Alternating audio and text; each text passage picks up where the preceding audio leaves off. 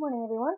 I have some time before work today, so I thought I would go ahead and make a video about,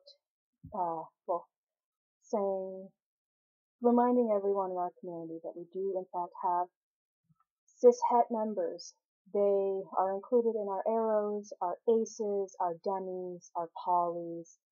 They are non-cis heteronormative, even if they are cis het. In fact, they're often overlooked because they are cis het. They're often forgotten by members of our community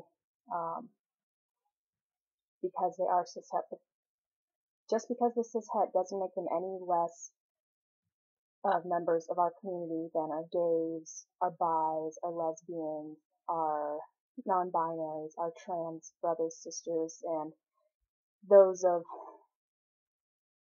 unspecified gender or unpreferred gender, non-binaries, agenders, gender fluid, gender queers, intersex. We do have cis het brothers and sisters, and we need to acknowledge them and respect them and be just as welcoming to them as any other member of our community. So, just thought I'd put that out there. Happy Pride, everyone.